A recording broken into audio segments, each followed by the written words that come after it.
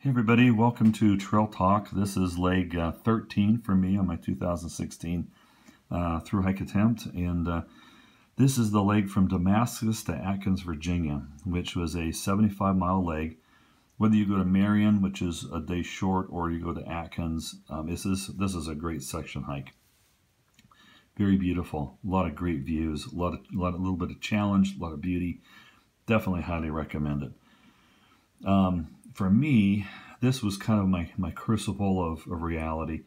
I had gotten to the point where I knew I needed to do now 15 miles. I needed to start doing 15-mile days. And so I planned this 50 miles a day, 5 days, that's 75 miles. Bought too much food, so I mailed it ahead to Atkins. In the end, that turned out to be a mistake that I would not do again. I would do this a little bit differently, and I'll explain that towards the end of this. This first leg is a leg that if you are in a tramily, as trail families, you're going to have some your purism, if you are a purist, challenged, and you'll have to know ahead of time that this is coming. When you come out of Damascus, you're going to come up here. You're going to almost immediately you're going to be on the creeper trail for a while as you're leaving. And then you're going to come up and make a left turn across the road, and you're going to go up, start climbing up to Iron Mountain. You'll notice that eventually you are back to the creeper trail. Okay, so you can do this. You can do all this climbing, or you can do a 3% grade and do the creeper trail. And honestly, be here by noon and keep going. And camp at the Lost Mountain Shelter at night. And this is what a lot of people do. I decided I wanted to be a purist, and so I was going to stay and go all the way to Lost Mountain. That's not what ended up happening, though. Let me just, the views coming out of Damascus are really, really pretty. And it was not a wasted event coming up here. Let me show you a picture of what that looks like. Now that may not have been exactly the Iron Mountain area, but it was close to it, and you can see it's very, very pretty out there, and the trees are definitely out in leaf now, and spring is well on its way to summer. As you come up to this Saunders Shelter, now there's in here, if I remember right, there was a bunch of diversions because there was a washed out bridge. And there was some detours in here, and it actually took you back down to the creeper trail for a while, and then off the creeper trail, and then back up and onto the AT.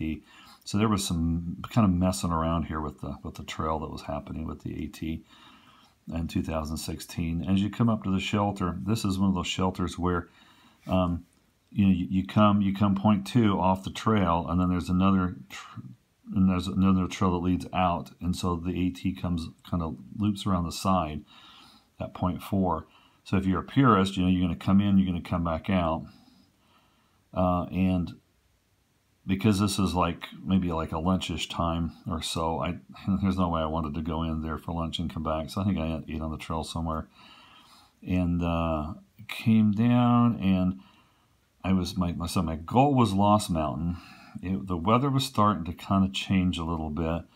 It had been raining it had rained all night. It had been raining all that morning through here. It had finally stopped raining. And I was coming down, and I was kind of out of water, and I stopped at this pond campsite thinking I'd probably stay there. The water at the pond was kind of nasty. Now, later on in my hike, water at other sources like that was worse. I probably would have taken water there later on, but at this point in my hike, I had been pretty spoiled with all the good water, and decided I would wait until I came down to the stream. So I just passed this stream, thinking I'd come down and get water here at this footbridge, and that little small voice said, "Stop, camp here for the night." I thought to myself, wait a minute, I want to at least get down here to camp, maybe find some place if I can't get up the Lost Mountain. And it just went, no, you stop here for the night.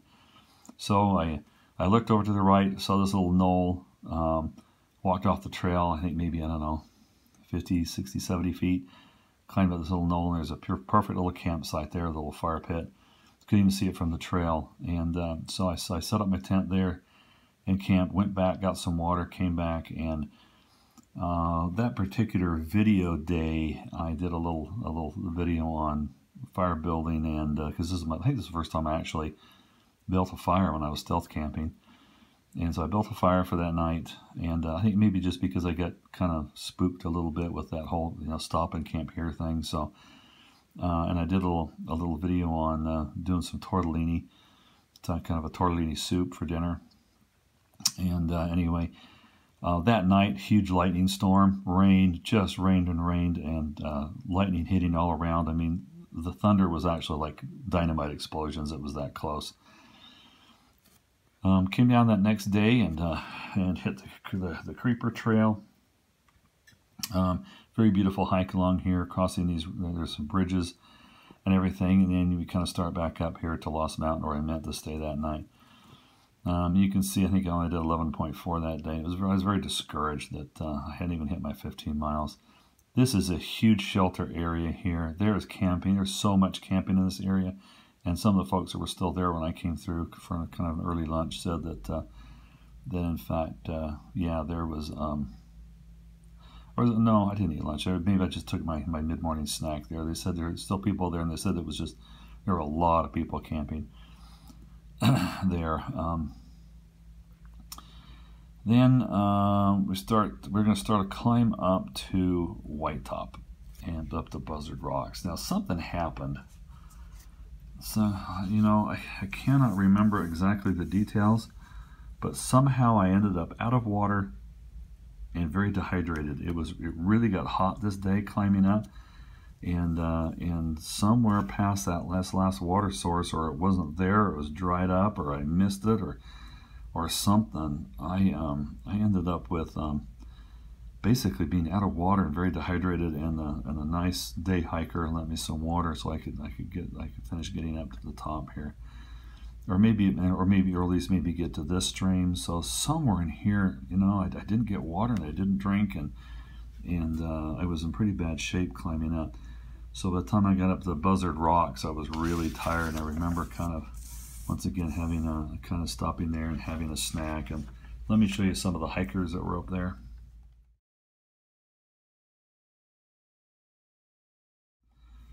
Okay, most of these hikers, I think, were heading down to Damascus for trail days, except a couple of them were heading northbound, and they were heading to this Thomas Knob shelter. That's where I wanted to go. This is just off the trail going up to Mount Rogers, so this is pretty high. It's a big shelter. It's got an attic that you climb up to get up on top there, and beautiful views. So this is where I wanted to go for the night. Going to make it harder now because I already fell short my first day. Anyway, I got up to White Top and spent maybe a little bit too much time there, but in that process, watched these huge thunderstorms starting to develop. So I took off walking and walked about a mile, got some water, got tanked up with water, and realized that, you know what, I am going to really get wet with some really, really cold rain. And I decided I didn't want to have hypothermia, so I decided I would go ahead and camp. So another short day. I camped on top of White Top. I'll show you some of the views from my campsite.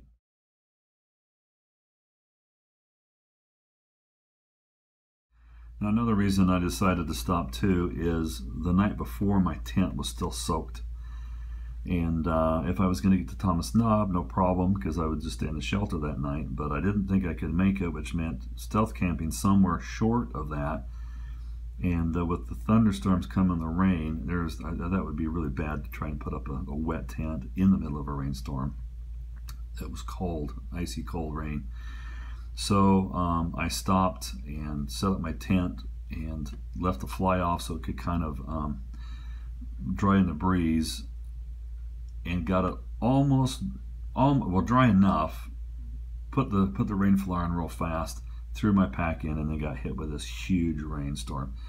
And it rained and blew all night. Matter of fact, it blew so hard that water was moisture, as in rain, was getting blown underneath the rain tarp and hitting the screen, and I was getting sprayed inside my tent with rain. That's how hard the wind was blowing. Another good reason why you don't give up your winter gear yet. Parisburg is the traditional place to send your winter gear home. And when I got to Parisburg, it was still a little on the cold side. We had some cold snaps, and I went ahead and held on to some of my gear even a little bit longer. Okay, let's see. From there, from White Top here, it was foggy that next morning. It was wet, it was foggy, we were in the clouds. Came down here to Elk Garden, and this is another place where people would get dropped off to hike back down to trail days. I actually kind of took a break, and there's a really nice set of restrooms here at this parking lot. You know, I mean, they're pit toilets, but they're big enough, and they had kind of an area where I could get out of the wind a little bit and kind of get warmed up. So I took a little bit of refuge there for about 30 minutes or so. Cross the road, and there's this really pretty bench with a view to the west, and the bench is there, but the view was not because I was in the clouds. And then started this climb up. And this climb through here is really pretty. A lot of pine trees, and it's just gorgeous. But it was also with all the rain the night before, and it was still kind of misty and drizzling. The trail in parts, in some places, it actually turned to like a little waterfall, and I've got a picture of that, and you can see the water coming down the trail. Okay, so I got the Thomas Knob. Took a nice lunch here. The views are really spectacular. I didn't want to take the time to hike the extra mile out of the way to go up to Mount Rogers. Maybe I should have, but I didn't. But the views here were really fantastic from the knob, and I've got a couple pictures here I'm going to insert of what that looks like from just below Mount Rogers there at Thomas Knob.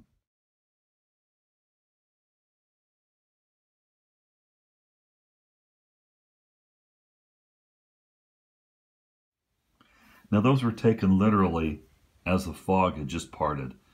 I mean, it literally, the fog had just kind of lifted, and that was the first view that I had that day. And from Thomas Knob, then there's actually some horses pretty close by. As a matter of fact, this water source is protected by a fence to keep the horses away from it, from contaminating it. And around here, there's another campsite here. There's campsites all around Thomas Knob, up in the pine trees. Very pretty. All the way through here, there's campsites everywhere. You can see once you cross into the park, there's no camping. Now, when you get up into here, it really starts to open up, and it kind of reminded me of Montana in a way.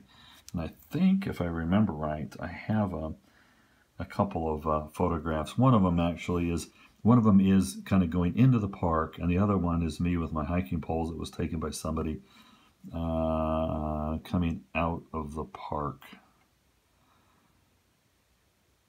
which was where's kind of the Wise Shelter. So here, yeah, the boundary down here. So just coming out of the park down here. So anyway, here's a couple of photographs of that, so you can see what that landscape looks like.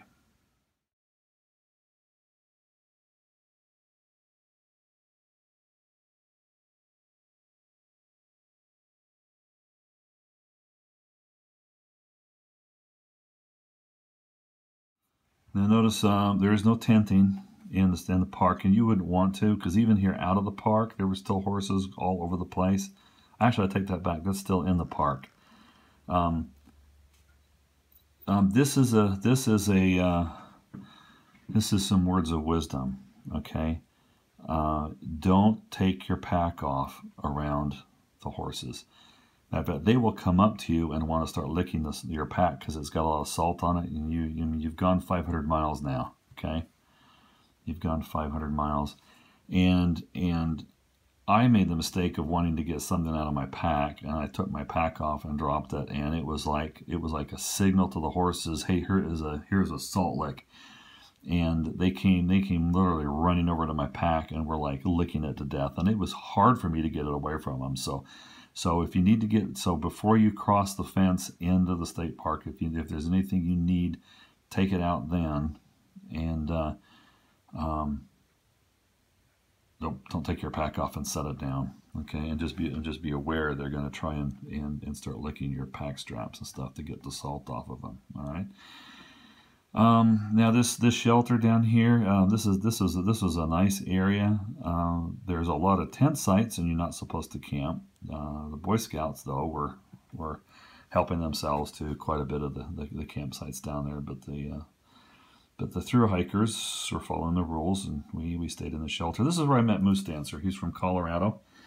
Later on, you're going to meet somebody by the name of, I think I'd never got a picture of Moose Dancer, unfortunately, but Moonfire from Germany. I hiked with her for a day, and she knew Moose Dancer. They had actually hiked quite a bit together, and in the end, they hiked almost 1/3 of the trail together. So anyway, this is where I met Moose Dancer here from the shelter that night. Oh man, from there, that next day, this is just a beautiful hike. Okay, you come up the Stone Mountain. There's just views everywhere. Coming down here into this is that livestock corral and the scales. This is where I think Kansas ended up, and maybe even I think early riser. They got a huge snowstorm. And and Kansas told me I should take refuge in the outhouse there. It's one of those large Forest Service ones. He actually slept the night in one of those, and he actually got a little bit of frostbite. And then kind of making the descent down to past this old orchard shelter. Now I kept going, and I wanted to stay here. I ended up getting to this hurricane. This is kind of an annoying, kind of a purpose, one of those PUDs, purposeless up and down or pointless up and down. And I'm sorry, that's going to say this. I still remember coming in, crossing this, having to climb this thing up. You kind of walk around the top of the mountain from one end, kind of walk around the other end, and you come back down again to hurricane. And this is a huge shelter. It says 8, but I think it could probably accommodate 10. But what's nice about it is it had a big overhang with the picnic tables underneath. You could weather out a big storm here and still be able to sit at the picnic table and eat and cook and not get wet. Very, very nice shelter. Well done, guys. All right, and so I stayed the night there, and let's see. My next goal was, and this is a 20-mile leg. It's to get to the partnership shelter. The partnership shelter is kind of a neat shelter in that it's by the visitor center for Mount Rogers. Okay, there's parking there.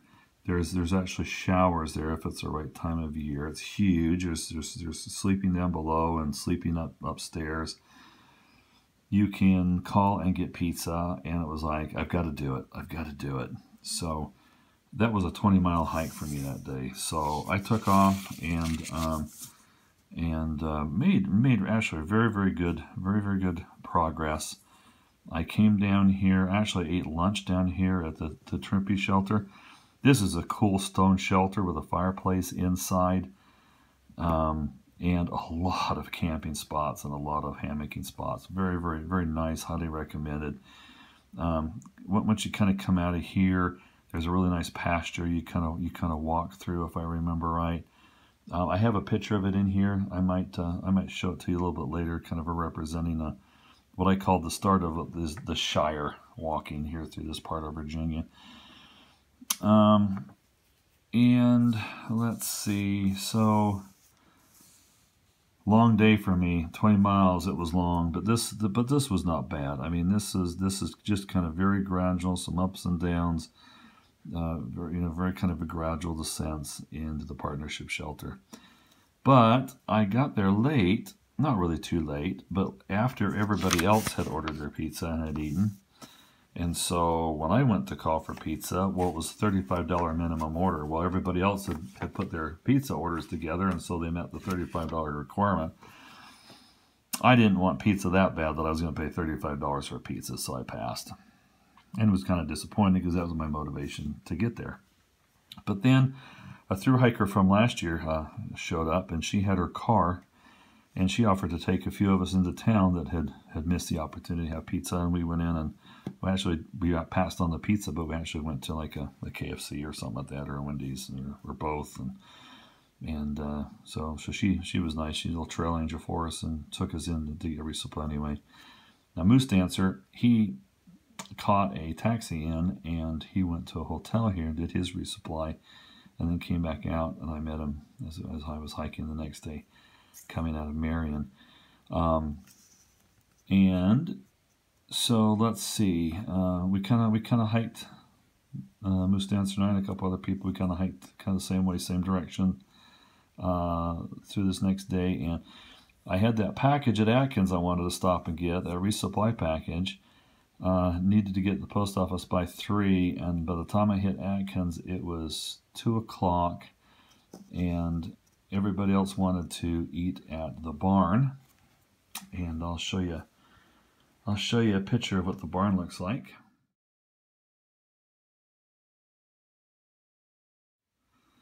Okay, so you come out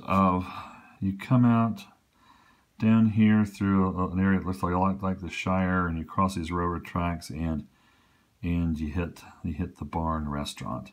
Okay, that sits right here. And now the Relax Inn, kind of a dive. Some people were staying there. Heard it wasn't a really great experience, but it's convenient to the trail.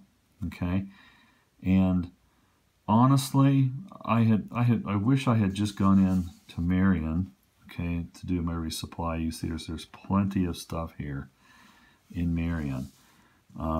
Here, the post office is way down here. See that scale, 4.3 miles, so the post office is way down here. And I decided, I don't want to do the Relax Inn. If I get to go all the way this way, I'll just go to the Comfort Inn.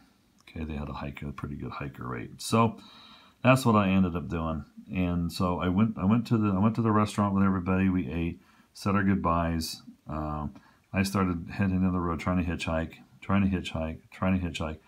Finally gave up, just started walking. All of a sudden, a van pulled over, and had a couple hikers in it and their parents, and they asked where I was going. I said the Comfort Inn. They said, well, get in, that's where we're going. So I ended up getting a ride finally, and they dropped me off at the Comfort Inn. And I asked about laundry, and they said I had to go all the way down. I had to go back to the laundromat. Well, I missed the post office, so I was committed now to stay the night. So I walked down, did my laundry, went over to the Dollar General, did my resupply for my next leg, and was able to get a ride back. And this is the more successful way to get a ride, is you kind of hang around and talk with people, and they want to know what you're doing, and you tell them you're through hiking, and they think that's cool, and you ask them which way they're going, and if they say, hey, I'm heading back this way, I said, hey, can you drop me off at the Comfort Inn? And that's the best way to get a ride, to be honest with you, than to try and put out your thumb and hitchhike. So I got a ride back. Now I'm got to wait for the post office to open the next morning, and I get up, and it's just raining. It's just raining. It's going to rain all day long. Just miserable. So I'm trying to find a way to get down to the post office, and my only option at this point in the rain, because I didn't want to walk down there, in my nice clean clothes, is to pay for a taxi ride. It turned out to be about a $20 ride. All right, and because it was $20 because the taxi came from Marion. Okay, and when the next day when it came time to get a ride back down to the trail, the taxi comes from Marion. So for the $20 that I spent putting food in the mail, it cost me that $20 plus a taxi ride of $20 and another taxi ride of $20. So that's $60 for $20 worth of food. Okay, what I should have done is when I got to Marion, I should have gone into resupply there I should have just that next day, I should have called at the post office, bounced my box ahead, and just kept going. Or worst case, just stay here at the Relax Inn. So, I mean, this cost me $0. I ended up spending $0 here that day because of the rain, and you know, and a hotel stay of $80 times 2 nights, $160. So, was that $20 box of food worth it? Should I just abandon it, put it in the hiker box in Damascus, or, you know, bounced it ahead? All those options are better than what I ended up doing, and that's kind of my lesson learned. So, okay, everybody. Hope this helps. Once again, this is a really great section hike through this area. It's nice, 75 miles, easy on, easy off. You know, you're gonna be right there by the interstate, right there by Highway 11. Perfect section hike. Nice, 75 miles. All right, everybody. Till next time. Okay. I forgot to show you this. This is really cool. As you're coming down, there is let's see, where did it go? The Settlers Museum, right here. You come out of the woods, and you come up to an old the Settlers Museum. You come up to a school, and there's a sign basically saying there's trail magic, and you can go into the school, and it's really cool. They've got sodas in there and snacks in there, and they actually have a message board in there, and there was a message for somebody to call home that their dad had a heart attack and trying to get a hold of them, so they had left a message in there, and so this is pretty cool. Plus, I think I forgot to show you what the trail kind of looks like as it goes through the woods or through the fields, and that feeling of the Shire, if you will, of this part of the trail. All right, so with that, we'll see you next time.